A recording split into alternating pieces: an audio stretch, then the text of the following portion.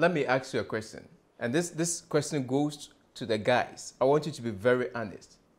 Have you ever seen a lady in the street and you have looked at the lady more than once? Just be honest. You saw the lady coming. When the lady passed by you, you turned back, you looked, you turned back again, and you keep staring. Have you done that? Or the ladies, have you seen a guy and you have looked at a guy in ways that you know you shouldn't have? Have you done that before? Well, my dear friend, that is called lust. Question is, how do I overcome lust as a Christian so that I would always have the Spirit of God living in me? That's what we are going to talk about today in The Truth That Set Free.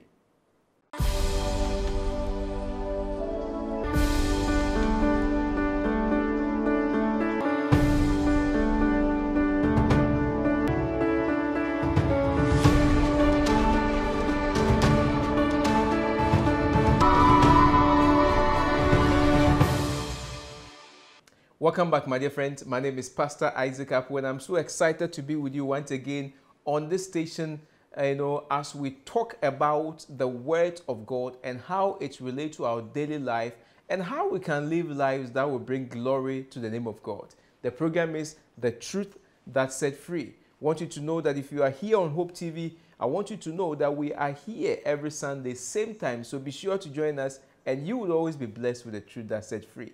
And please, if you're watching this on YouTube, our YouTube channel, click on the subscribe button and press the bell icon. In that way, anytime that we post a content, you will be the first to be notified.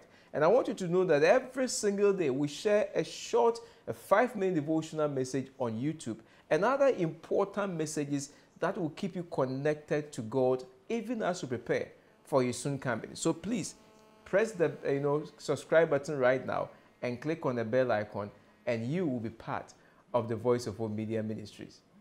All right, so today we are talking about lust. Something that people don't want you to talk about.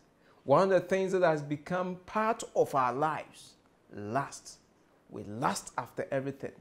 And young men today, young women today lust after the opposite sex every day. We see people in the street and we look at them in ways that we shouldn't look, especially men are always caught looking at the behind of women. We lust after people. How do I overcome that as a Christian? You see, we are living in a time where it has become practically impossible to escape, sensuality. Almost everything today is promoted with a beautiful half-naked woman, and has become a problem to a lot of Christian men. I had a chat with one young man. He said, Pastor, if they should take away sex and fornication, I think I'm a saint. Because a lot of people think that it has become very difficult to escape the realities that we live in today. So as a Christian, how do I do it? How do I overcome lust? In a time where sex is everywhere, on the television, in our movies, even the songs that we listen to, on the music videos we watch, everywhere. You walk in the street and you see women dressed seductively, and you are always tempted to look at it again. These days, a lot of men even have vehicle accident, because as they were driving, there was a woman person, and before they know it, they've crashed their cars. How do I overcome lust? And when I'm talking about lust, I'm not just talking about lusting after women or lusting after men, but lusting after things that are not yours. Lusting after cars, lusting after phones, after mobile phones, after money. Anything that we lust after is something that God wants us to deal with before He can fill our heart with His presence. So how do I do it? Dear friend, this is a very, very important subject, because we are living a time where, society is saying that everything that we see around is calling for our attention. And even when we don't have them, we don't have the means to get them, we want to have it by all means. So we lust after these things. How do I overcome it? This is what we are talking about. By the way, before we start, I want us to first of all look at the meaning of the word lust. What is lust? According to Wikipedia, lust is a psychological force producing intense desire for an object or circumstance while already having a significant other or amount of the desired object. And so lust can take, any form, such as, the lust for sensuality, lust for money, lust for love, or lust for power. You want to be in power by all means, so you do everything to get in power. Lust is driven by the desire for sexual gratification. That is another definition. The desire to have sexual gratification. You lust after things. You lust after women. Now, according to the Baker's Biblical Dictionary, it defines lust as this. It says, lust is a strong craving or desire, often of a sexual nature. This is lust. When we lust after women or men, when we want to have somebody by all means, somebody who does not belong to us by all means, that, my dear friend, is lust. Lust is something that as Christians we ought to deal with. Lust, in the Greek language, is a desire or a craving or a longing for what is forbidden. This is one definition I really want us to understand. When you try to have something that does not belong to you, by all means, you go about doing everything to have it when it is not for you. That, my dear friend, is lust. Okay? We are living in a time where ladies and even men are moving towards a stage in our society where our dressing is like that we need to show more skin. So we should wear short skirts. Men would wear and show their boxers, show their chest, show, part of the body that is, sexual in nature, or that suggests things like that. And that makes it so easy to lust after, people today, both men and women. And so we need to watch out as Christians. Now, finally, lust is also defined as sinful longing, the inward sin which leads to the falling away from God. In fact, people even believe and conclude that lust is the root of all sin. Because once you begin to imagine having it in your mind, then you automatically will do something to have it. The Bible in James chapter 1 verse 14 says, "But every man is tempted when he is drawn away of his own lust and enticed." When you are drawn by your own lust, you are tempted and you will be enticed to it. Colossians chapter 3 verse 5 says, "Put to death therefore what is earthly in you, sexual immorality, impurity, passion, evil desire, and covetousness, which is idolatry." We need to put to death any of these things. If you have any feeling in you, any desire, any craving to have something or someone that is not, yours, that feeling must be put to death. Because that will lead you to sin against the Most High God. Now, before we look at how to overcome lust, I want us to first of all look at the signs of lust. How do I know that I'm lusting after something or somebody? Number one, you are always thinking about looks and body. And so for this, I just want to narrow it down to lusting after, men or women. When you are always concerned about how the person looks. And by the way, my dear friend, especially if you are not married, or whether you are married and you are in a relationship and you are always, thinking about the person's naked body, always imagine how they will look like in bed. That, my dear friend, is lust. And if you are in a relationship that is leading to marriage, and that is how you constantly feel, I want you to know that you are not in love, you are in lust. And that will be disastrous when you finally end up in marriage. Number two, you always think about having sex with a person. That is a sign of lust. You don't love the person.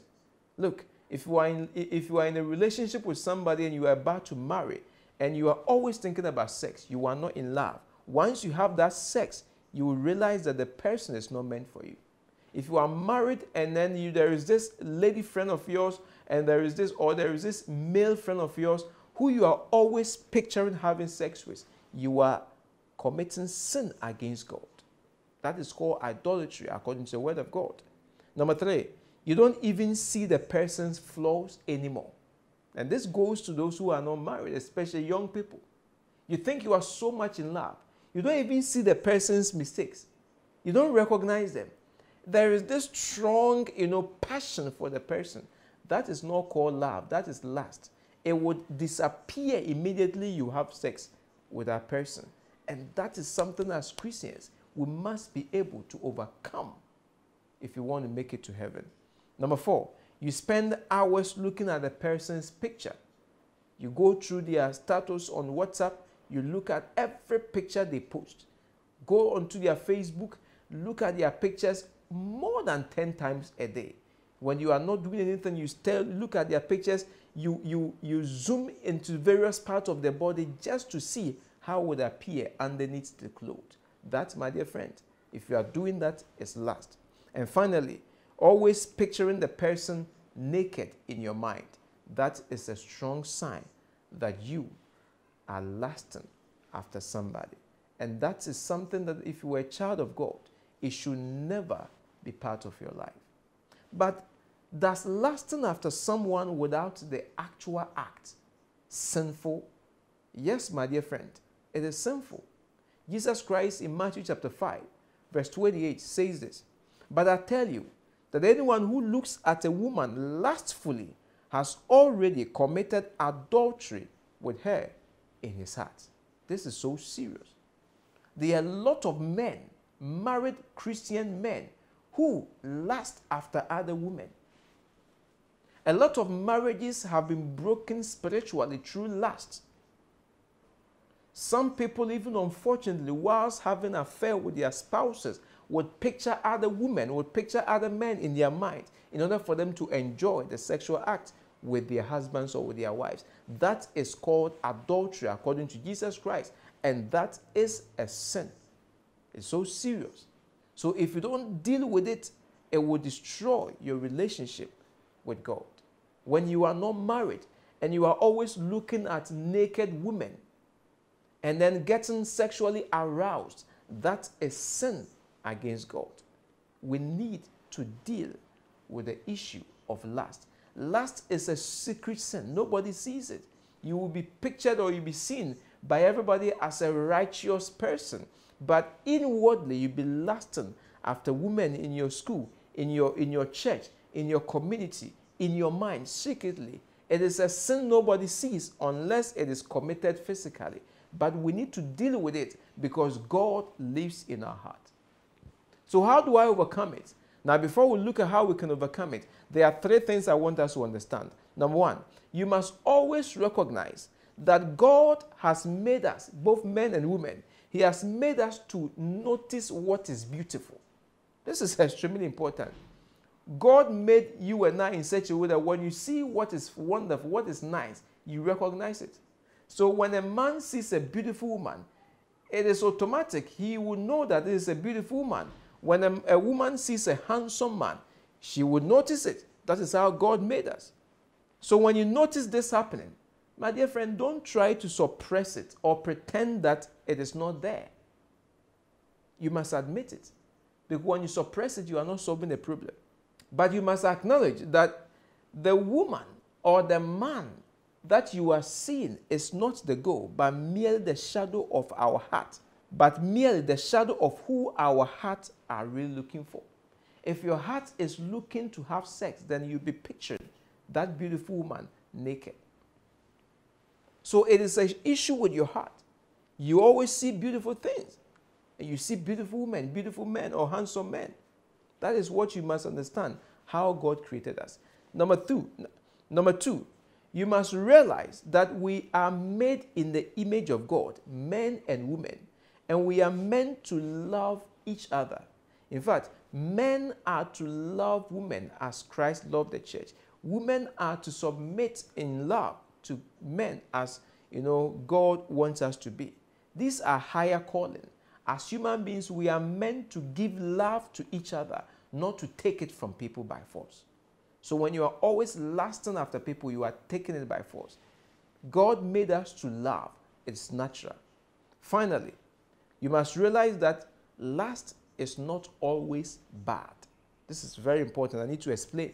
Lust is not always bad. You see, sexual desire is an important part of, human relationship. And when I say human relationship, let me be clear. I'm talking about the relationship between a man and a woman who are properly married to each other.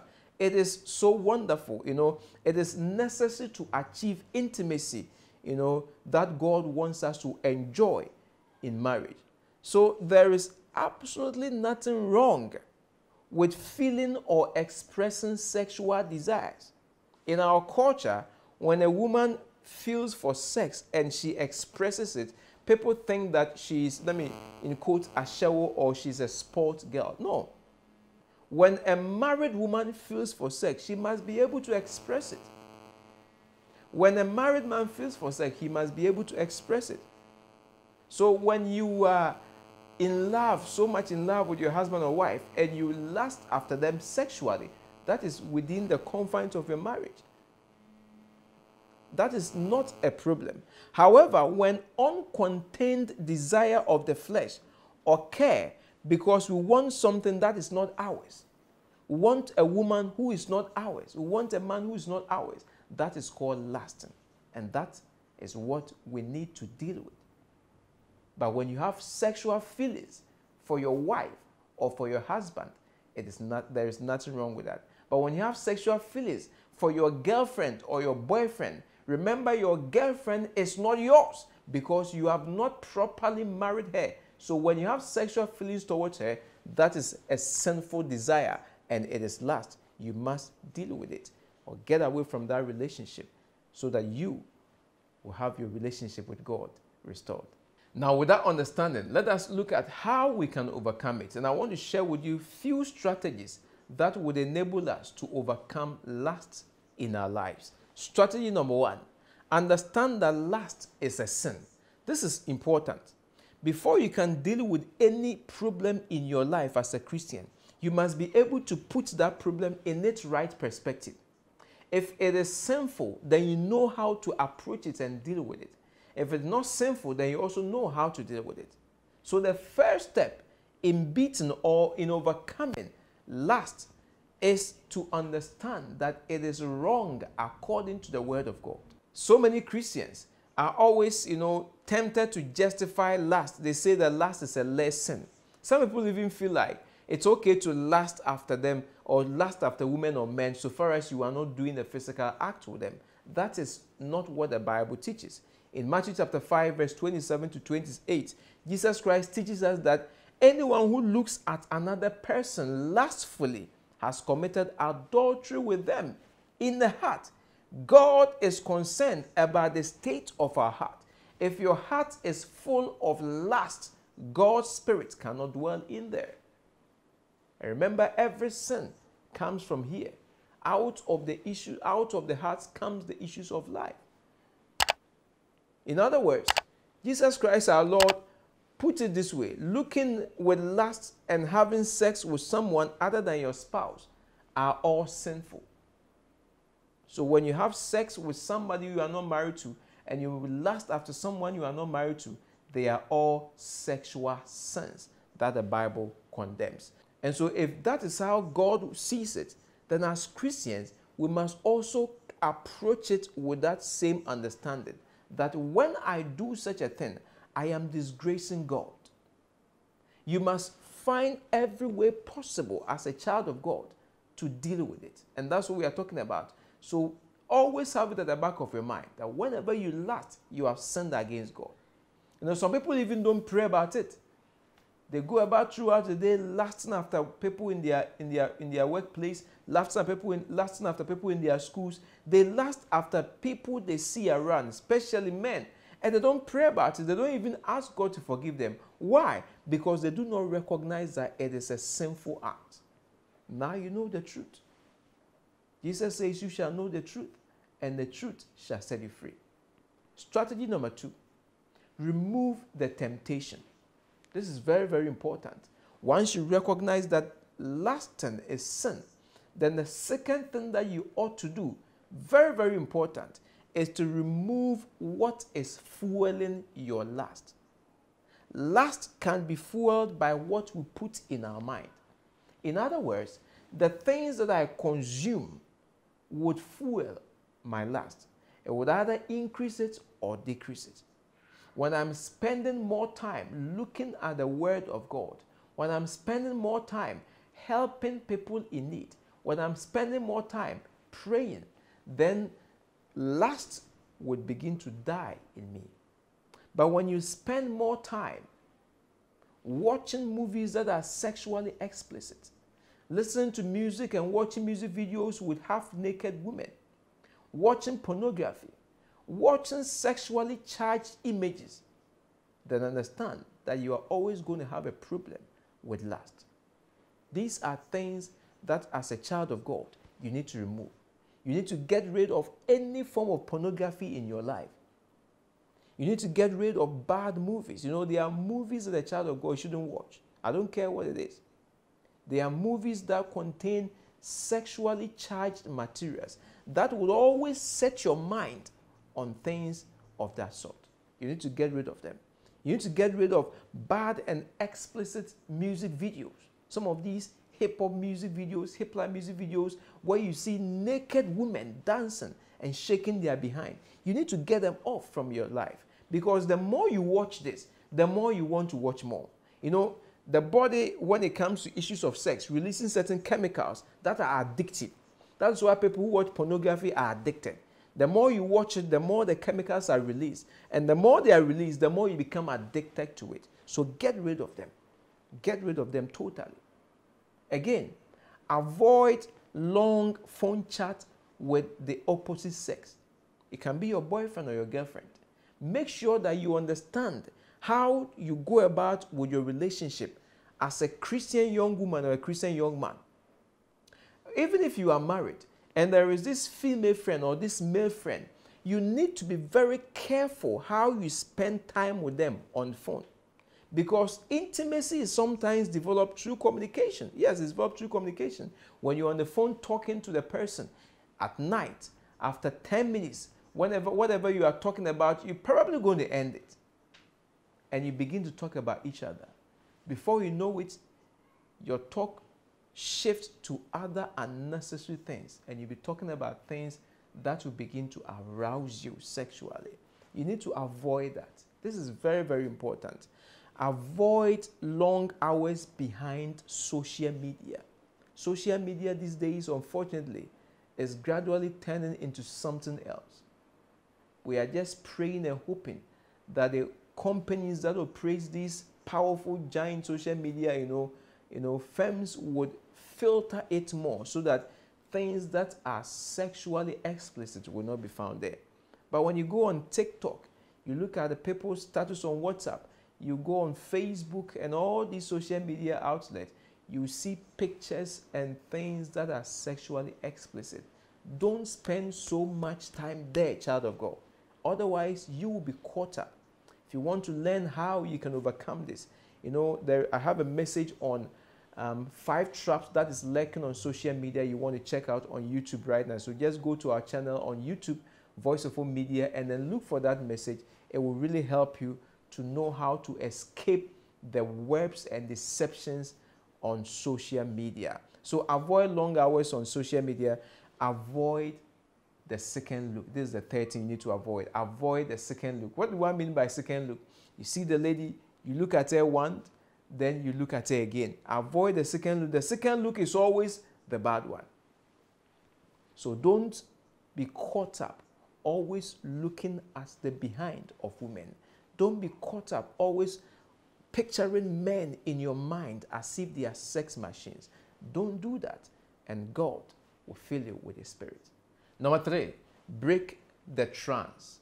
What do I mean by break the trance?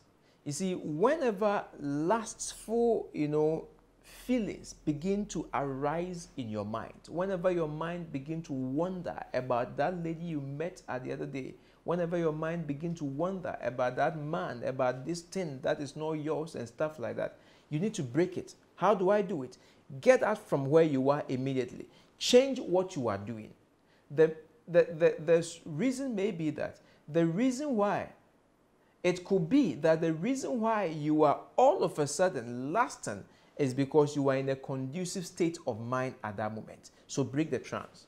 Break it. Just get out from where you are. Change the activity you are doing and then get out and then let your mind refocus to what is pure and what is holy.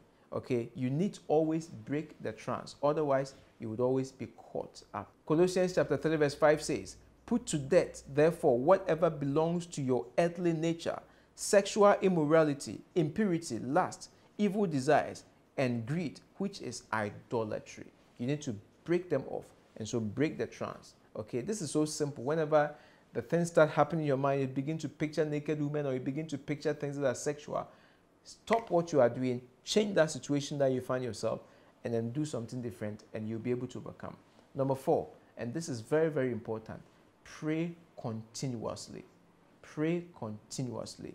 The Word of God instructs us to take our thoughts captives.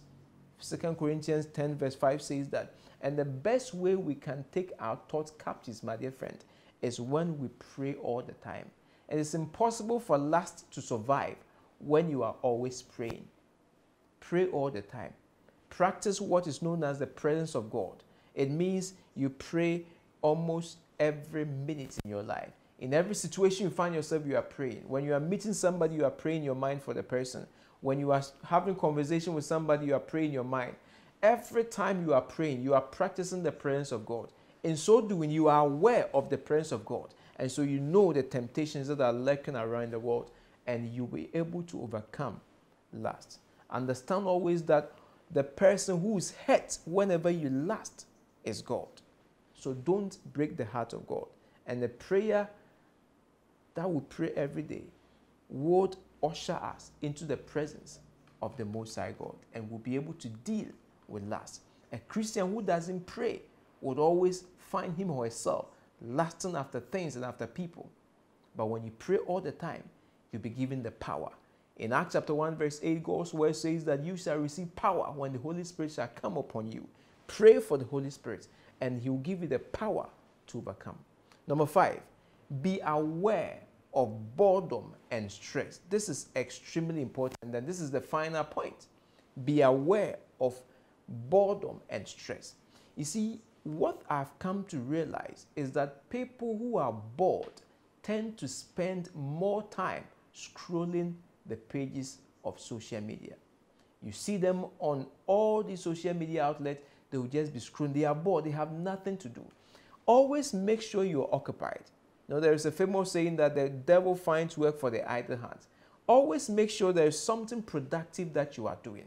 When you realize you have nothing to do at that particular moment, take the Bible and begin to study it. Begin to write messages that you can post on social media. When you have nothing to do, engage in something profitable.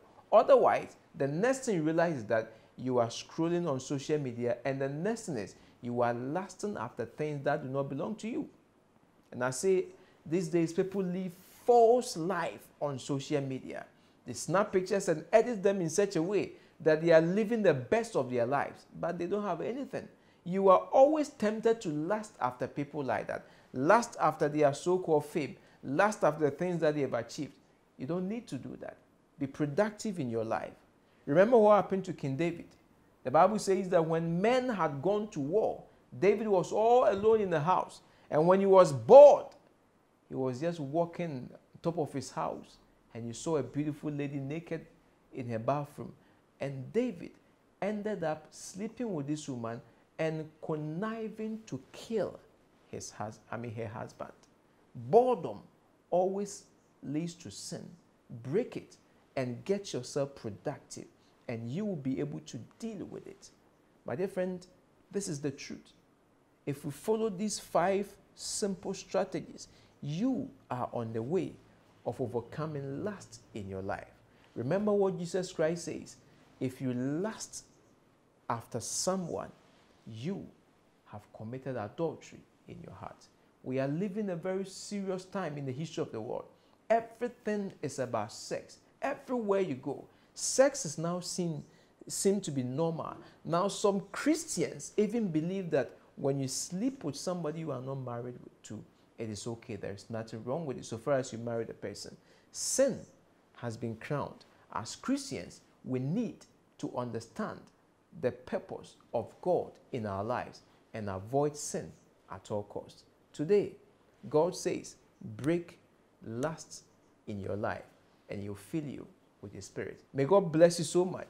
If this message has been helpful to you, please share it with somebody. Click on the subscribe button and then join us so that every week when we post a message, you will be notified. Remember, we are also on Hope TV every Sunday at 7 a.m. So make sure you join us and you'll be blessed with the truth that sets free. Until we meet again, remember, the truth is what will set you free. Shalom.